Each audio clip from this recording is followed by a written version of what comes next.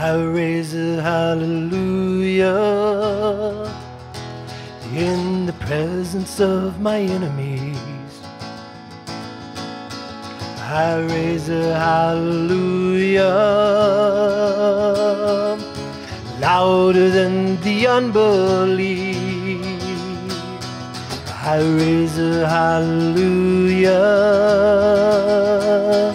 My weapon is a melody. I raise a hallelujah. Heaven comes to fight for me.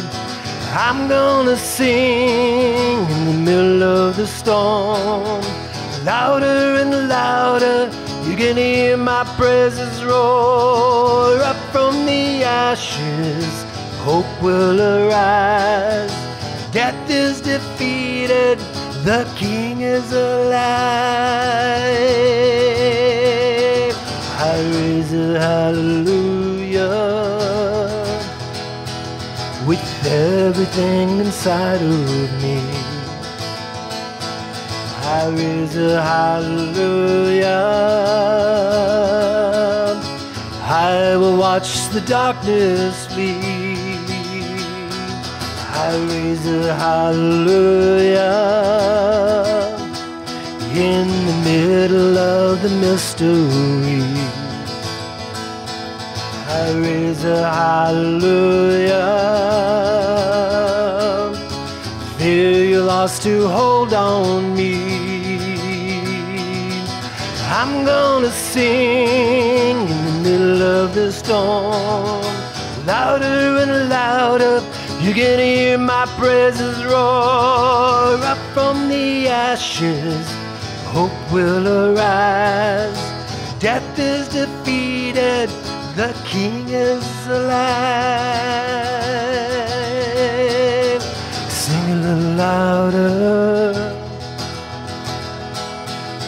Sing a little louder. Sing a little louder.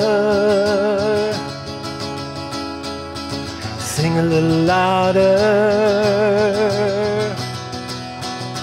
Sing a little louder. Sing a little louder. Sing a little louder. Sing a little louder. I'm gonna sing. I'm gonna sing in the middle of the storm. Louder and louder, you're gonna hear my praises roar. Up from the ashes, hope will arise. Death is defeated, the King is alive. I raise a hallelujah. I raise a hallelujah. I raise a hallelujah. I raise a hallelujah. I raise a hallelujah. I raise a hallelujah. I raise a hallelujah. I raise a hallelujah.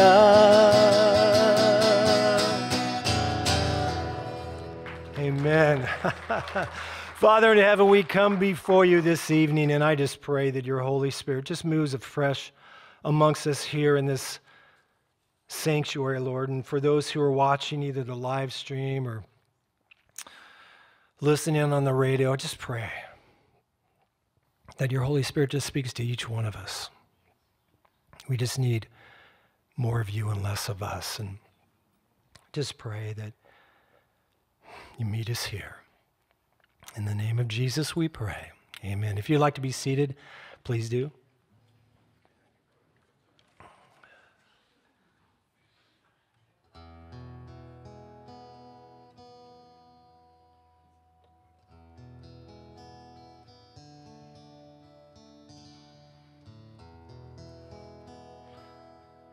at your name. The mountains shake and crumble at your name. The oceans roar and tumble at your name. Angels will bow, the earth will rejoice, your people cry out. Lord of all the earth, we shout your name, filling up the skies with endless praise, Yahweh, Yahweh, we love to shout your name, oh Lord. At your name, the morning breaks in glory.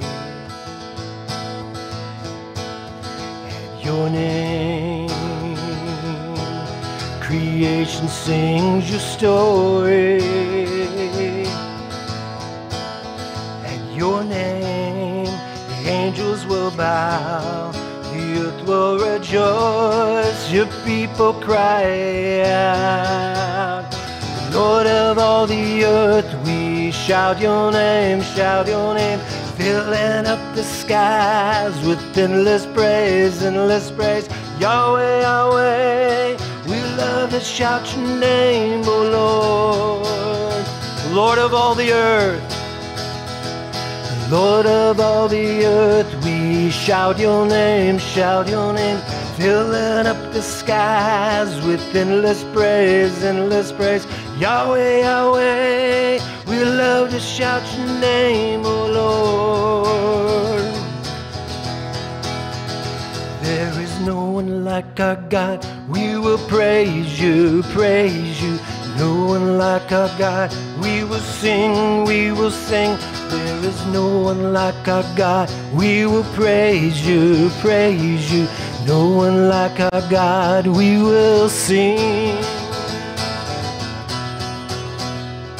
Lord of all the earth, we shout your name, filling up the skies with endless praise, Yahweh, Yahweh, we love to shout your name, oh Lord. Lord of all the earth, we shout your name, filling up the skies with endless praise, Yahweh, Yahweh, we love to shout your name, oh Lord. Praise God.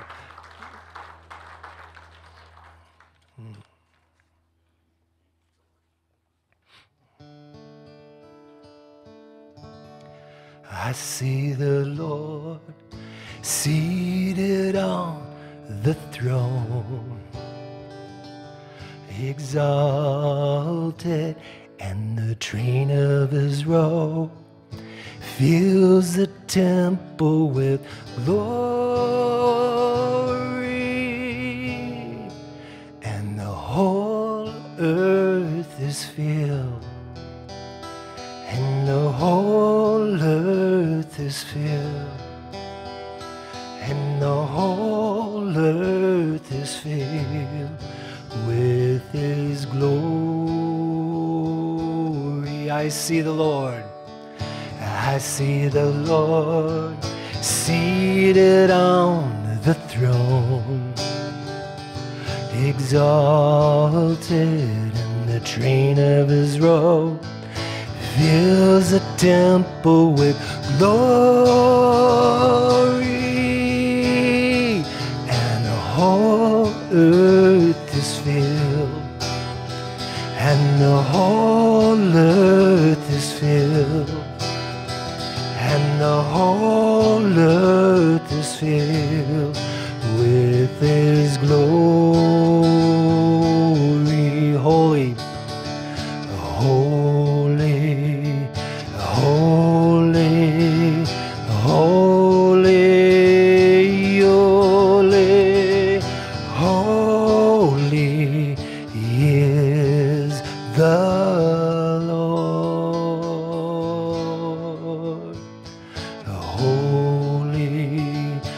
Holy, holy, you are holy, and holy is the Lord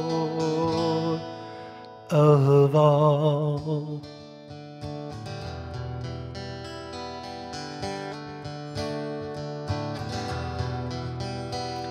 I see the Lord seated on the throne, exalted in the train of his robe, fills the temple with glory,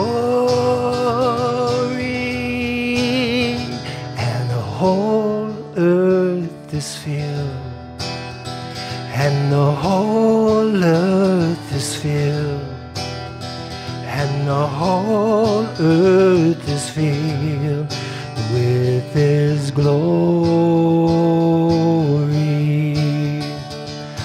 Holy, holy, holy, holy, holy is the Lord. Holy, holy, holy, you are holy, and holy is the Lord of all, of all, of all.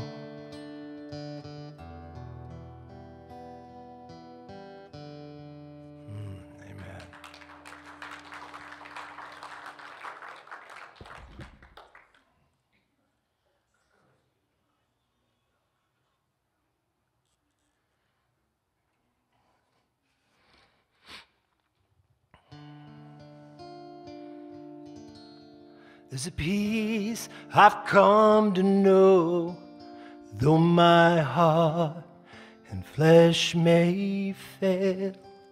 There's an anchor for my soul. I can say it is well. Jesus is overcome, and the grave is overwhelmed. The victory is won. He is risen from the dead, and I will rise when he calls my name.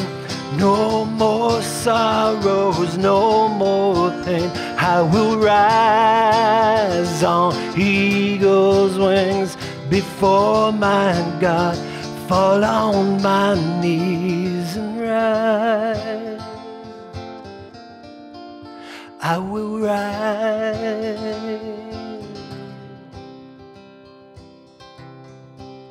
There's a day that's drawing near, when this darkness breaks to light, and the shadows disappear, and my faith shall be my eyes. Jesus is overcome, and the grave is overwhelmed. The victory is won. He is risen from the dead, and I will rise when he calls my name. No more sorrow, no more pain. I will rise on eagle's wings before my God, fall on my knees and rise. I will rise.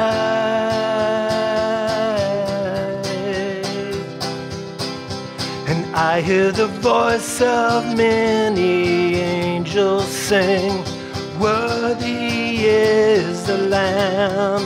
And I hear the cry of every longing heart, worthy is the Lamb. And I hear the voice of many angels sing, worthy is the Lamb.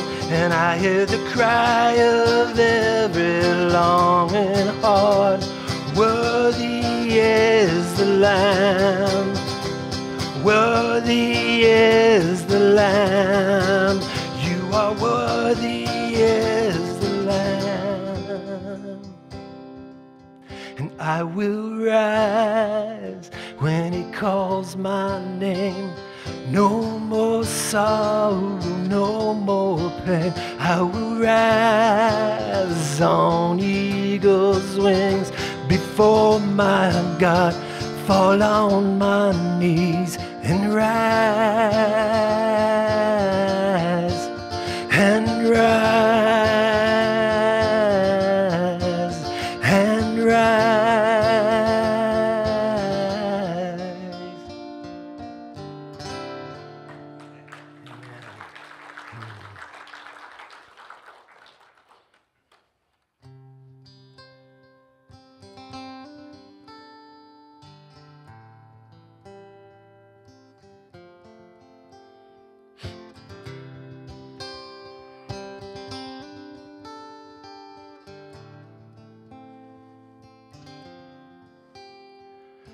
I find that I'm safe and warm in your loving arms.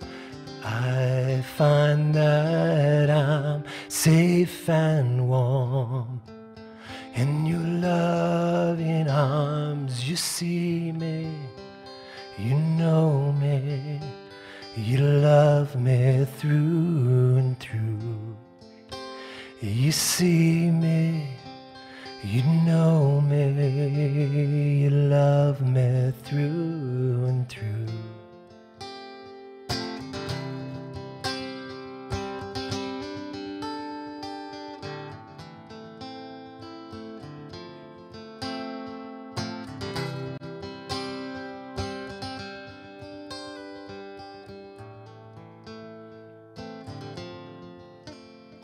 I find that I'm safe and warm in your loving arms.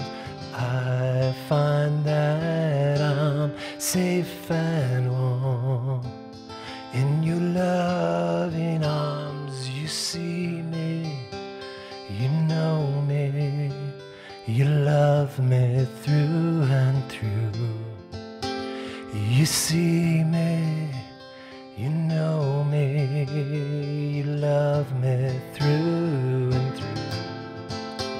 You see me, you know me, you love me through and through. You see me, you know me, you love me through and through, through and through.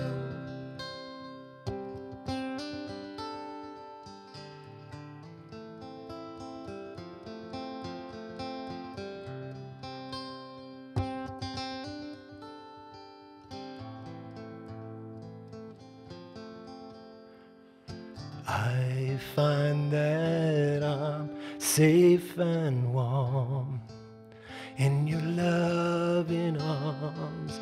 I find that I'm safe and warm in your loving arms. You see me, you know me.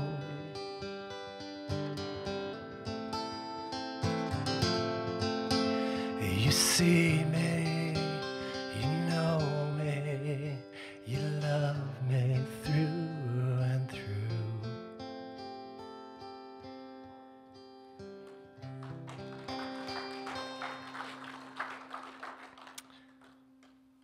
Father in heaven, you always see us and you know us,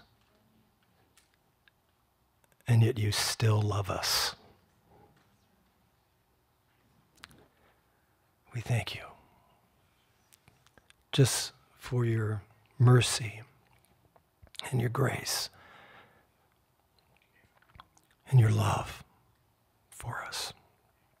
We thank you for your gift of your Spirit to come and to comfort us when we are just beaten down, when the world's got the better of us, when we have taken our eyes off of you. Lord, your Spirit comes and regenerates us, comforts, encourages. And I thank you for your Spirit that when we start going astray, that your Spirit just draws us back to you because of your goodness for us. And Father in heaven, Abba, Father, we thank you that you willingly gave up your Son, Jesus, and Jesus, that you left your throne, that you came down here.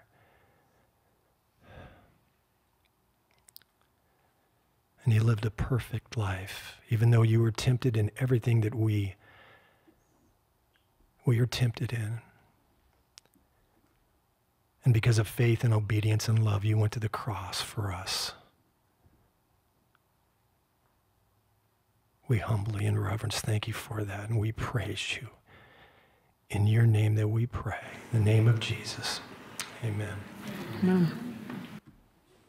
So last week we started the survey through the Old Testament scripture, right? And so we went through the book of Genesis, or attempted to, and as you'll recall, Genesis is the book of beginnings, right?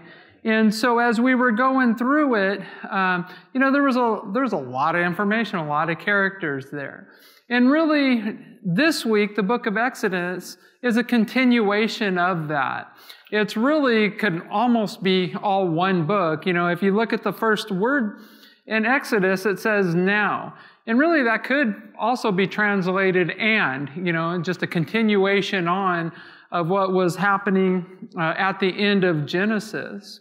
And we'll get into it a little bit more in a minute, but Exodus means exit, right? It was Israel exiting from their bondage in Egypt, and we'll see some of that chronicled throughout Exodus, and we'll talk a little bit about it. But just as Genesis was the book of beginnings, there's a lot of beginnings here in Exodus that are recorded by Moses. And first of all, we see the birth of the nation of Israel is one of them. We see the beginning of Israel's Passover.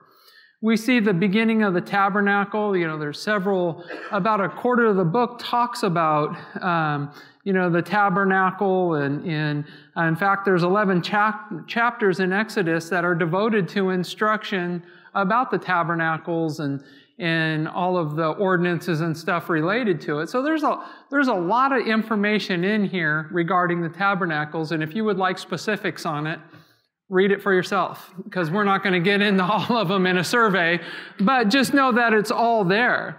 We see the beginning of the law highlighted by the 10 Commandments in Exodus 20, and we'll talk a little bit about that later. And, Exodus records the first praise song in the Bible. And the interesting thing about it, and I found this interesting, is it's referred to, the praise song, it's called the Song of Moses. It's also referred to in Revelation chapter 15, that those who are in heaven at the point in Revelation chapter 15 will be singing it. So as we have the words here up for the praise songs we have recorded for us in Exodus 15 a praise song that we're going to be singing in heaven. I thought that was kind of cool. So, because in Revelation chapter 15, it says, they sing the song of Moses, the servant of God, and the song of the Lamb, saying, great and marvelous are your works. Lord God Almighty, just and true are your ways, O King of the saints. Who shall not fear you, O Lord, and glorify your name? For you alone are holy, for all the nations shall come and worship before you, for your judgments have been manifested. We'll be in heaven singing this song. So I thought that was kind of neat. That's, like I said, we have the lyrics up here. God gave us the lyrics in Exodus for one of the praise songs we'll be singing there. So as I was saying, as we get into the book of Exodus, and as it really chronicles the first part of Moses' life, There's a lot of interesting things. There's a lot of interesting facts that we'll be able to kind of develop as really Moses is the central kind of character throughout the book of Exodus. But we see so much of God, and we see so much of God's characteristics that still apply to this day. How God was so faithful to His promises. He was so faithful to His people throughout the book of Exodus. How God led the nation, the Hebrews, out of Egypt, out of their bondage, just as He leads us and delivers us out of our Egypt, out of our, sin, and delivers us. It's the same thing. Because, that's kind of the central theme here in the book of Exodus. It's deliverance, the deliverance of the nation of Israel out of bondage. And God, throughout the years for the nation of Israel, God promised them that it would happen. And God always is faithful to follow through what He promises us, doesn't He? We see it throughout Scripture because in the book of Genesis, He gives a couple of promises to the nation. In Genesis chapter 15, verses 12 through 14, it says, "Now when the sun was going down, a deep sleep fell upon Abram. And behold, horror and great darkness fell upon him. Then he said to Abram, 'Know certainly that your descendants will be strangers in a land that is not theirs, and will serve them, and they will afflict them for 400 years. And also the nation whom they serve I will judge afterwards. They shall come out with great possessions.'" This is a prophecy. He's telling them this is going to happen, right? And then in Genesis 46, verses 3 and 4, it says, "So he said, 'I am God, the God of your father. Do not fear to go down to Egypt, for I will make of you a great nation there. I will go down with you to Egypt, and I will also surely bring you up again, and Joseph will put his hands on your eyes.'" He's given these prophecies, or, these promises saying, don't be afraid. I'm in control. Don't be afraid. I will deliver you. And you know what? He's telling us the same thing today, isn't He? Don't be afraid. What do you have to be afraid of? I'm in control. If you truly believe that, then what do you have to fear? We don't have to fear, whatever the case may be, government or the economy or you name it, because God is in control. If God was in control of the Hebrews, He was just as He's in control of us now, isn't He? So if they don't have to be afraid of their Egypt, we don't have to be afraid of ours. It's the same thing. God is in control. He wasn't in control back then when, Moses wrote the first 5 books of the Bible. No, he was still in control. And so we see that all throughout Scripture, just the faithfulness of God. And we see it in Exodus here in chapter 6. It says in verses 6 through 8, it says, "Therefore say to the children of Israel, I am the Lord.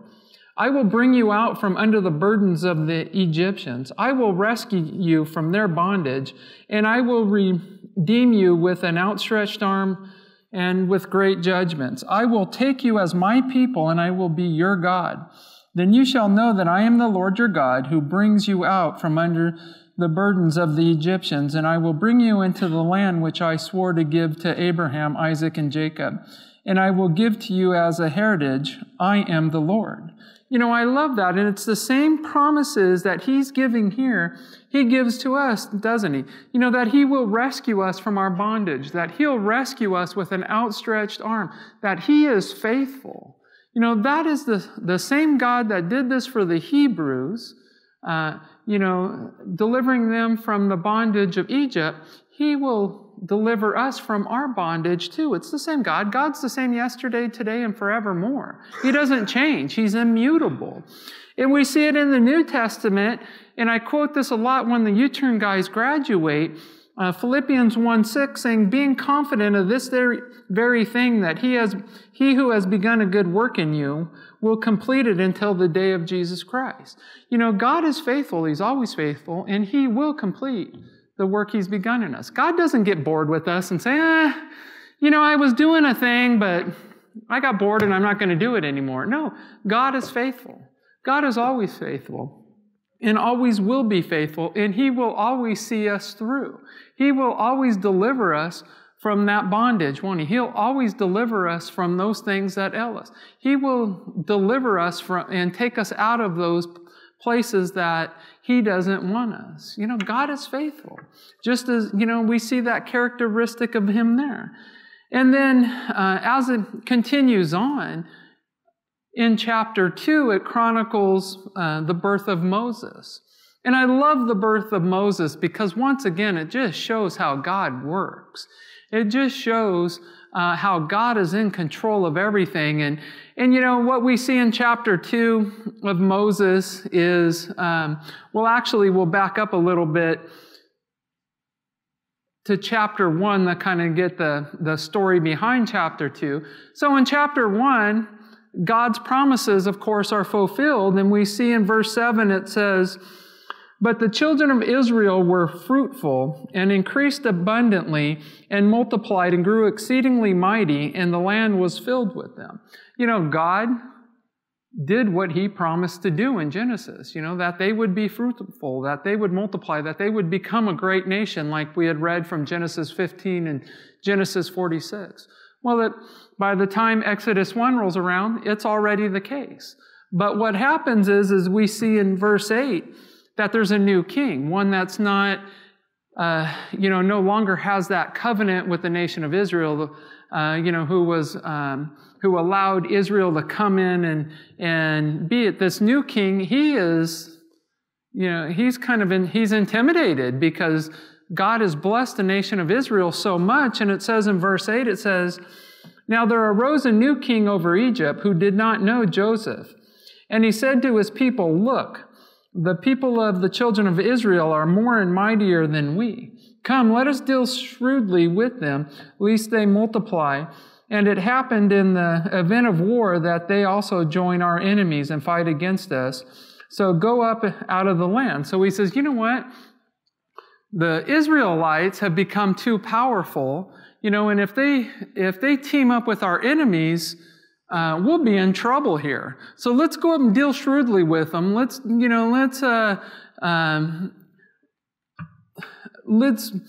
make sure we diminish their power or their numbers and all of this. So we see in verse 16, it says, speaking of, we'll go to verse 15. In verse 15, it says, "Then the king of Egypt spoke to the Hebrew midwives, and whom the name of one was Shiphrah, and the name of the other was Puah. And he said, 'When you do the duties of a midwife for the Hebrew women, and you see them on the birth stool, if it's a son, then you shall kill him. But if it's a daughter, then she shall live.'"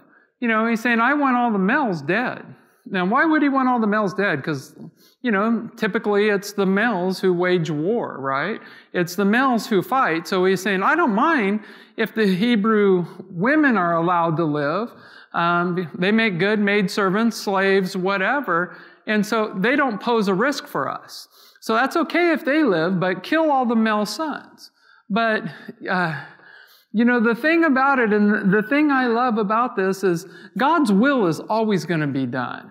And we see a perfect example of that in chapter 2, because God had a plan and a purpose for Moses, didn't He? He had a big plan and a purpose. He was going to use Moses as the one to lead the nation of Israel out of the bondage of Egypt. And I don't care who you are or how powerful you are, when God has purposed something, regardless of what you do, it's not going to work. You see it all throughout history, and we see that here in chapter 2.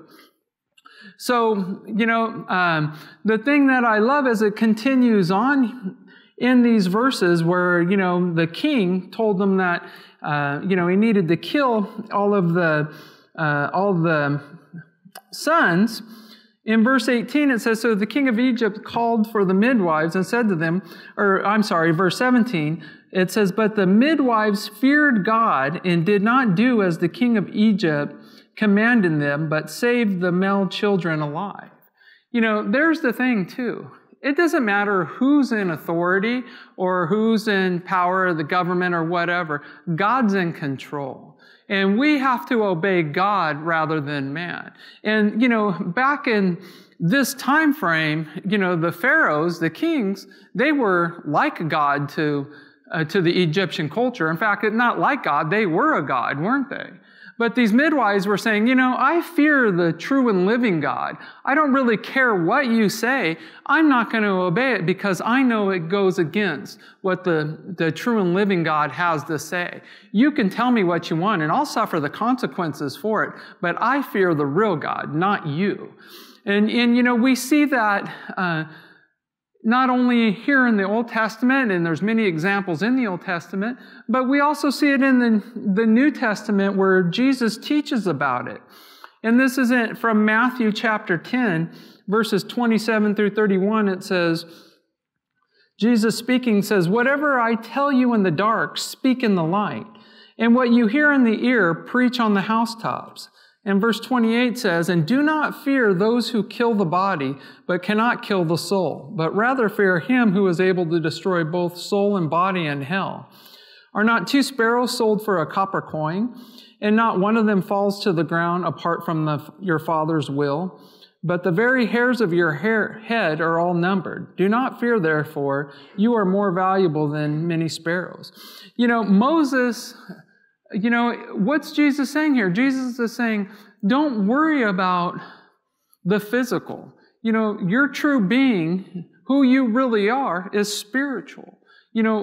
Fear more about losing your soul in hell than losing your physical life here. Because this is just for a short period of time anyways, right? This isn't our home. We're just passing through here. Don't focus on the here and now as much. Be more heavenly minded. We got to make sure that, we have the correct priorities, because our priorities should be more about the kingdom of God than our personal kingdom here on earth, right? And that's what he's saying. We need to have more fear and reverence of God than we do of man. And it's simply that. And so as we see God's will unfolding here in chapter 2 with Moses, God is going to protect his children. God's going to protect.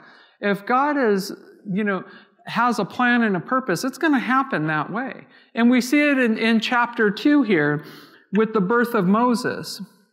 And so as it goes on in chapter 2, verse 2, it says, "So the woman conceived and bore a son. And when she saw that he was a beautiful child, she hid him 3 months. But when she could no longer hide him, she took an ark of bulrushes from him and daubed it with asphalt and pitch and put the child in it and laid it in the reeds by the river's bank. And his sister stood far off to know what would be done to him. Then the daughter of Pharaoh came down to bathe at the river, and her maiden walked along the riverside. And when she saw the ark among the reeds, she sent her maid to get it. And when she opened it, she saw the child, and behold, the baby wept. So she had compassion on him and said, 'This is one of the Hebrews' children.' Then his sister said to Pharaoh's daughter, 'Shall I go and call a nurse for you from the Hebrew woman, that she may nurse the child for you?' And Pharaoh's daughter said to her, 'Go.' So the maiden went and called the child's mother. Then Pharaoh's daughter said to her, 'Take this child away, nurse him for me, and I will give you your wages.' So the woman took the child and nursed him." I love this story. So what we see here, right, is first of all, the king comes along and says, all the male children have to be killed. Well, Moses' mom hides him for 3 months until he gets too big or whatever that she can no longer conceal him. So she builds a little ark, sends him down the river. Just so happens that Pharaoh's daughter is bathing in the river, sees it, takes the baby, right, has compassion for it, says, "Okay, I need somebody to nurse this baby. Oh, by the way, it just happens to be Moses' mom." So now, not only is Moses saved, not only is Moses protected, but Moses' mom is nursing and taking care of the baby and being paid for it. That's the kind of stuff God does, right? That is the kind of work that God does. Because like I said, regardless of what anybody says, what the government says, God's will is going to be done. And He's going to do it in His way. And sometimes He's going to do it like this in miraculous ways.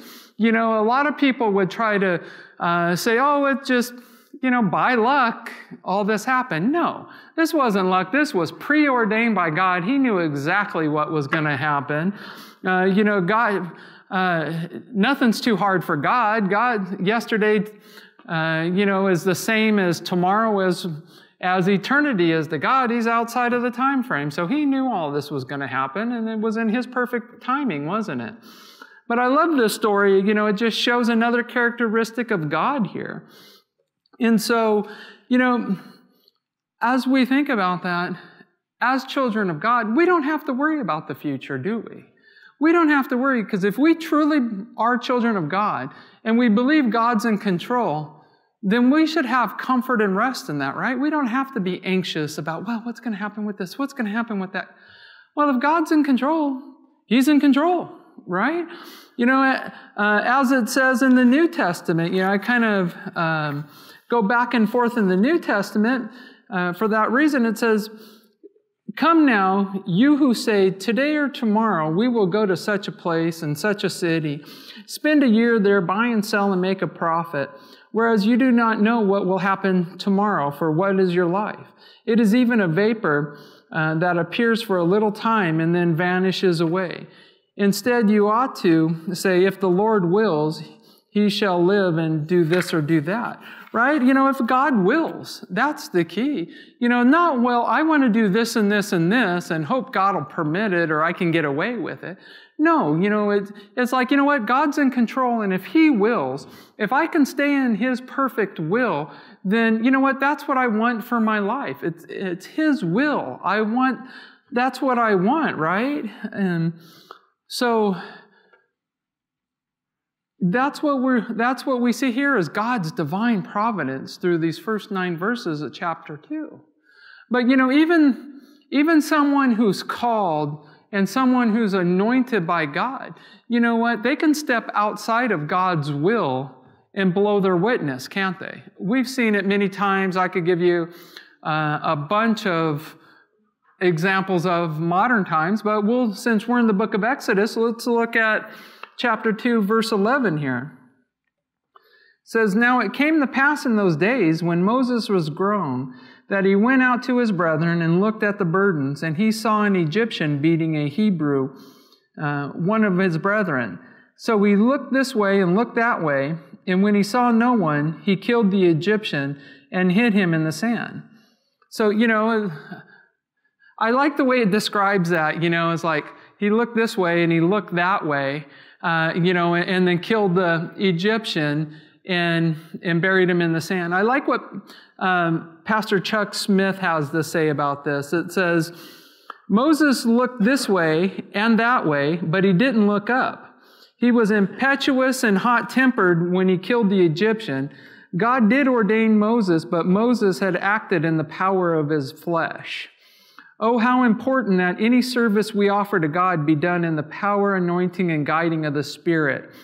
Although we have a heart to serve God, our efforts are futile if we're doing it in the energy of our flesh, rather than waiting upon the Lord and being led by the Spirit." It's so true, and I like the way he put it. Moses looked this way and he looked that way, but he didn't look up.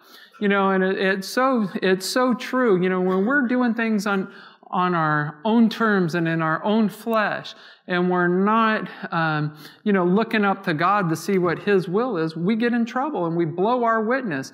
And let's see, as this story unfolds, what happens. And it says in verse 13, "And when he went out a second day, behold, 2 Hebrew men were fighting. And he said to the one who did the wrong, 'Why are you striking your companion?'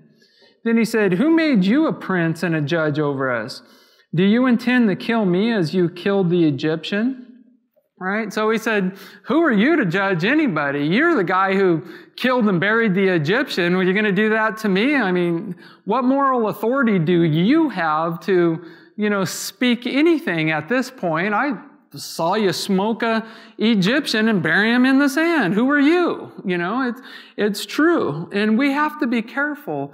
Even when we're serving God and we're doing that, we have to make sure we're doing it in the spirit and not in the flesh. Like Pastor Chuck said, we have to look up. We have to constantly make sure that our motives are right, that our motives are, aligned with what God would have us do. Otherwise, it becomes real easy for us to lose our witness with people, right? Like, who are you to tell me what I should do when you're doing X, Y, and Z? Or, I saw you, blow up at your wife, or whatever the case may be. We have to really be careful about that, don't we? But the one thing, once again, regardless of what we've done in our past, God will deliver us, won't He? And God can still use us, and God can still call us. We see a man here in Moses who was a murderer, right? But yet, that's in chapter 2, yet in chapter 3, we see the burning bush, where God is calling him. And in chapter 3, verse 2, it says, and the angel of the Lord appeared to him in a flame of fire from the midst of the bush. So we looked, and behold, the bush was burning with fire, but the bush was not consumed. Think about how that must have been. Okay, so you have Moses, he murdered, an Egyptian. He was found out. So if we would have kept reading in chapter 2, verse 15, it says he fled to the land of Midian, right? So now he's a sheep herder, right? He went from being prince of Egypt to a sheep herder, and he's out there tending his flock, and all of a sudden he comes and has this burning bush experience where God is meeting him there in the desert. The same thing God does for us. He meets us in our desert, doesn't He? He meets us in our dry places. God, we don't have to clean ourselves up and drag our carcasses to God. God finds us. God's faithful. He reaches out to us. I don't know about you, but when I became a Christian, I wasn't seeking God. God found me. He put people and circumstances in my path to bring me to Him. I wasn't searching for Him. And I'm sure that's the case for most of us. So as Moses is tending his flock now, he like I said, he went from being a prince of Egypt to, tending flocks in the desert. God calls him because God still has a plan and a purpose for him. And regardless of the fact that Moses messed up, God wasn't through with him, was He? As the scripture says, where sin abounds, grace abounds much more. And sometimes I don't think we really grab a hold of that. That doesn't give us a license to sin. But what it does do is realize that the fact that when we do sin, Christ already paid the penalty for that sin. And we need to do, as I often quote, Proverbs 18:17, a righteous man falls 7 times and gets back up. The devil would want us to stay down. He would want us to stay in that desert experience. But God says, no, I'm going to send a burning bush experience to you. And, this is miraculous. There's a burning bush that doesn't get consumed by fire. But God provides the same thing for us. It's just as miraculous. When He sends people, He sends opportunity for us to come back to the Lord, doesn't He? That's just as much a miracle as the burning bush is. So, in typical fashion, he has this burning bush experience, right? And so you would think that if, we'll put it in the context of Oregon. Let's say we're walking in the woods and there's a burning pine tree experience, and God speaks to us. We would think, oh, okay, Lord, we would fall on our knees and do exactly what He says. Probably not. We'd probably be more like Moses in chapter 3 here, where, God calls him to certain things. God gives a promise and then calls him. In verse 7 in chapter 3, it says, and the Lord said, I have surely seen the oppression of my people who are in Egypt, and have heard their cry because of their taskmasters. For I know their sorrow, so I have come down to deliver them out of the hand of the Egyptians and to bring them up from the land to a good and large land, to a land flowing with milk and honey, to the place of the Canaanites, and the Hittites, and the Amorites, and the Perizzites, and the Hivites, and the Jebusites. So there was this, so he's saying, I have seen the oppression of my people, and it's time for me to deal with it, and I want to use you, Moses. That's why I brought this burning bush. So as he goes on there, and it continues on, in verse 10 it says, "Come now therefore, and I will send you to Pharaoh, that you may bring my people, the children of Israel, out of Egypt." Right? You got this burning bush that's not being consumed. There's a miracle in front of you. And God says, I'm going to use you to deliver my people out of the hand of Egypt. But listen to what happens in the very next verse, verse 11. It says, "But Moses said to God, who am I that I should go to Pharaoh, and that I should bring the children of Israel out of Egypt?" So he's saying, here's the first excuse that he gives God. I'm not good enough, God. Well, let me give you a little clue. If God's calling you to do something, you're good enough. Amen. It's just that simple. You might not believe it, but if God has called you to do something, He will equip you and guide you and provide for you. You are good enough. If you are in the power of the Holy Spirit, you are good enough. But like Moses, we do the same thing. We can come up with excuses, right? So he says, Lord, I'm not good enough. So God confirms, He says, so He said, I will certainly be with you. It's like, yeah, you're right. You're not good enough, but I'll be with you, and I'm definitely good enough. And it says, and this shall be a sign to you that I have sent you. When you have brought the people out of Egypt, you shall serve God on the mountain. And then here comes Moses with excuse number 2. It's like, okay, well, I'm not good enough, but you're going to be with me. I know you are, so I better come up with another excuse. And he says in verse 13, it says, then Moses said to God, indeed, when I come to the children of Israel and say to them, the God of your fathers has sent me to you, and they say to me, what is His name? What shall I say to them? So here he is saying, okay, Lord, you want me to, and let's say I go and I make it to that far, and I go to your children, the children of Israel, and they start asking me questions, and I don't have the answers. That's what he's saying is, Lord, I don't have all the answers. Well, I can tell you what, from somebody who sits behind this pulpit, neither do I. And that's okay. But God does. God's Word does. And so God, once again, says, and God said to Moses, I am who I am. And thus you shall say to the children of Israel, I am have sent you. It's saying, tell them, I am has sent you. They knew exactly what that meant. Tell them that Jehovah has sent you. Tell them that their God, the God of their fathers, has sent you.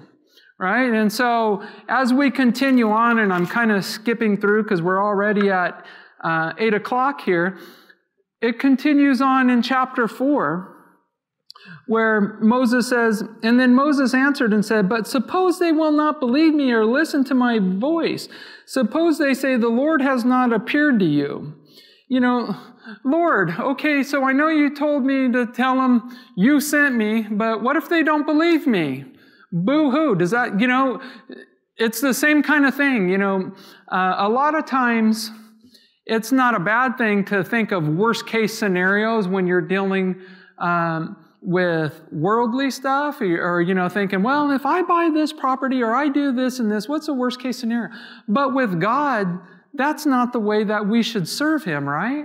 Because if it's God's will, it's never the worst case scenario. It's the only scenario that really matters. It's God's way. And God said, Moses said, wah. Of course, this is the Kevin translation now. Moses said, wah, what if they don't believe me? And God said in verse 2, so that the Lord said to him, what is that in your hand? He said, a rod.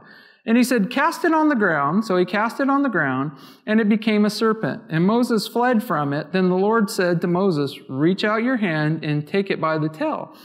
And he reached out his hand and caught it, and it became a rod in his hand, that they may believe that the Lord God of their fathers, the God of Abraham, the God of Isaac, and the God of Jacob has appeared to you.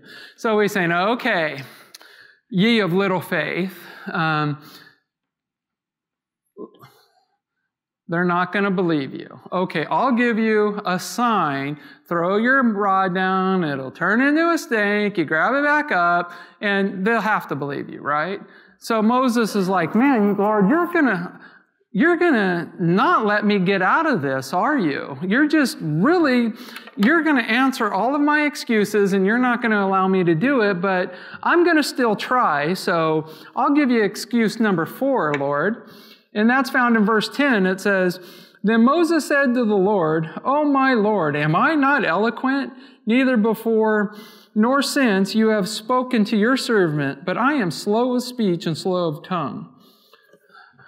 Okay, Lord, I know you want me to go speak to the nation of Israel and the Pharaoh and all this, but I'm not a good speaker. Why would you choose me, Lord? Why would you want me? I can't speak. I'm slow of speech and tongue and whatever, I can't speak. I'm not eloquent. Right? And the funny thing about that is some of the most powerful people that I've ever heard speak. I was saved in Harvest Christian Fellowship in Riverside. And, you know, it's a large church. There's about 18,000 people that attend there on a weekly basis. And the men's group that I was attending, there's like 2,500 men that would go each week. And the leader of it, he had like a 4th grade education, honestly, and he couldn't read half of the words here. But the Spirit spoke through him so profoundly that it didn't matter that he wasn't eloquent of speech, or because he could live out God's word like very few I ever seen. And it didn't matter that he, just kind of like Moses here, you know, that gentleman could have used those same excuses that Moses is trying to use. Well, I'm not eloquent, I'm slow with speech. So what? If God's calling you to do something, then He's going to make sure you're equipped to do it. It doesn't matter if you have a big vocabulary or that you understand everything that's here. You know, I've seen people go out and witness new believers that have nothing but their own testimony of how God delivered them in John 3:16, and it's more powerful than people who've been to, you know, Bible college, just because the Spirit's moving in them. So we see excuse number 4 there, and then God is a lot more patient than me. Because in verse 13, we see excuse number 5 of Moses. And he says, but he said, "Oh my Lord, please send by the hand of whomever else you may send." Lord, I'm not qualified. Don't send me, please. Send it by anybody else. Whoa, I almost fell off the stage. You know, he said, I'm going to do that one of these days. I've done that so many times. You know, but I digress. You know, he says, I'm not qualified, Lord. Don't send me. Why are you going to send me? But once again, saint, if God's calling you, you are qualified. Because it's not in your power, it's God's power. You know, I can remember when Linda and I was doing the homeless outreach ministry in Southern California, Warmth for the Weary. I can remember saying to my pastor at the time, it was like, I don't really understand why God's using me in a homeless ministry. I've never been homeless. I've never been any of this. He said, that's exactly why God's doing it, because you can't get the glory for it. Only God can. You know, and it's true. It's the same way here. If God has called us, God will guide and provide. It's not on our qualifications anyways. It's through what God's doing in and through us. It's that simple. So, you know, as Moses is having this burning bush experience, you know, and there's this miracle happening, God's having this conversation with him, he's given all these excuses. You know, and it's easy for us to kind of shake our head and go, gosh, what's wrong with Moses? But we do the same thing on a daily basis, don't we? Or some of us on an hourly basis. Some of us even, you know, on a more basis than that. So, now that we've made fun enough of Moses and all of his excuses, God did use Moses in a mighty way to deliver his people, didn't he? Eventually, Moses got it.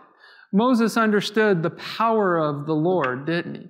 And he understood that, that with God, all things are possible. Even if you are slow of speech, even if you are, you can't speak, if God's calling you to do it, you can accomplish it. I know that. The fact that I'm up here, if you would have known me as a kid, I was so shy, and still really am. I was so shy that I couldn't speak to people. I couldn't look them in the eyes. And God's called me to speak in front of people. It's just mind-blowing. It really is, but that's the kind of God we serve. And so, in chapter 14, we see the Red Sea crossing, right? And so what we have here, and I'm not going to go very deep in it, but just because we don't have the time to, but, what we see here is God, once again, faithfully delivering his people and providing a way when we can't see a way out. God will part the seas in the problems and trials and tribulations of our lives, just as he did for the Israelites parting the Red Sea so that they could pass through it. And those who were pursuing them, ended up dying and drowning. I love the Bible because, one of the things that those who look for, inconsistencies of the Bible, I read an article where they're saying, well, the Red Sea really wasn't a sea. It was only a marsh, and it was just a couple of inches of water. And this wind came along, and I could easily kind of part the sea. And then the scholar of the article I was reading says, well, then the real miracle is how the whole Egyptian army could drown in 2 inches of water, right? So either way, there's a miracle there that God performed. Either he split the literal sea and then brought it down upon the Egyptian army, or God drowned them in 2 inches of water. Either take your choice. It was still a miracle of God, and I love that. I kind of hope it was the 2 inches of water. Personally, I can't wait to get to heaven to find out, because like I said, I just pray it was the 2 inches of water and not the sea. So, chapter 19. Once again, we see the children of God up to their old tricks, kind of like us, right? And so what we have here is we have God preparing the nation of Israel to receive the 10 Commandments and the ordinances of God and stuff. And so in chapter 19, verse 5, it says, now therefore, if you will indeed obey my voice and keep my covenant, then you shall be a special treasure to me above all people, for all the earth is mine. Do you think that covenant, that promise still applies to us today? Amen. Yes, it does. And so we see, God's given them this special promise.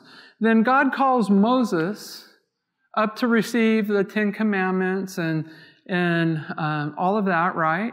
And so while he's up there, what happens? The people get impatient. Well, Moses, you took so long, so we took all the gold earrings and jewelry and stuff, and we threw it in the fire, and it melted it, and unbeknownst to us, a golden calf pops out, right? It just so happened. And we were, dancing around it and worshiping it. How easy is it for us, just like them, to take our eyes off of God and focus it on other things? How easy is it for us to set up idols in our lives to do just the same thing? The U-turn guys are probably getting tired of me talking about idols because we've been talking about idolatry for weeks now, and how we commit idolatry when we put anything in our lives that takes the place or takes our focus off of God. But that's what we see here. And so in chapter 20 through 31, it's really God given the laws and the ordinances of the law to Moses and to the Egyptians. And in the chapter 32, like I said, the golden calf springs out of it. So at this point we have, the ordinances for the tabernacles, et cetera, which obviously we're not going to get into. But it brings up, where Christ is in all of this. So we have the law at this point, and all the ordinances. But can the law save? Could the law save any of those people? No, right? And so Jesus addresses it in the New Testament. He says, the law was never intended for your salvation. What the law was to do is it was supposed to be a schoolmaster to point you to the one who could save, the one who was capable of that, right? And Matthew chapter 5, verses 17 and 18, it says, Jesus said, "Do not think I came to destroy the law or the prophets. I did not come to destroy, but to fulfill. For assuredly I say to you, till heaven and earth pass away, one jot or one tittle will by no means pass from the law till it is fulfilled." What's this telling us? This is telling us a couple of things. It's telling us about God's Word. It's telling us about the quality of God's Word. And that's simply this. It says, the law and the prophets. God's Word is everlasting. God's Word doesn't change from the Old Testament to the New Testament. God doesn't change. He's unchangeable. He's the same as He was in eternity past as He will be in eternity in the future, right? That's the first thing. The Word was written with intent. It was written so it would be fulfilled. It was written so that we could understand, especially us New Testament saints, can see the prophecies, right? And the fulfillment of them in Christ. We see it all throughout Exodus here. And lastly, the Word is faithful and trustworthy. Everything about it is true. There is nothing that God has said that has not come to pass. God's Word is 100% accurate. If it wasn't, then we wouldn't be serving the right God. Amen? So as we see this, the law that was given here in Exodus was never meant to save us. It was just meant to point us towards the Savior. And we're going to end this in Galatians. If you, chapter 3, verse 21, it says, "Is the law then against the promises of God? Certainly not. For if there had been a law given which could have given life, truly righteousness would have been by the law. But the Scripture has confined all under sin, that the promise by faith in Jesus Christ might be given to those who believe. But before faith came, we were kept under guard by the law, kept for the faith which would afterward be revealed. Therefore the law was our tutor to bring us to Christ, that we might be justified by faith. But after faith has come, we are no longer under a tutor." Thank God that Jesus fulfilled the law. Thank God that we have a Savior that fulfilled all that. Because I guarantee of all the over 600 ordinances and laws of the Old Testament, we couldn't have even came close. We can't even fulfill the 10 big ones, the 10 commandments. Each and every person here has broken them. And if we've broken the 10 commandments, then we are required to pay the penalty for it, which is spiritual death, isn't it? But God, but Jesus paid the price for it. He fulfilled the penalty of the law so that we could have the hope in of knowing that we can spend eternity with Him if we come to Him by faith. It's all we have to do. It's by God's grace. It's not by being able to follow the law, because none of us, we would all fall short. We all have fallen short. We are justified through a free gift of God's grace that when He paid the penalty for our debt on the cross. And it's only through accepting Jesus Christ as our Lord and Savior, coming to Him by faith, that we can have the penalty of the law erased in our lives. God is good, as it says in Galatians 2:16, and I'm going to finish with this. It says, knowing that a man is not justified by the works of the law, but by faith in Jesus Christ. Even we have believed in Christ Jesus that we might be justified by faith in Christ and not by the works of the law.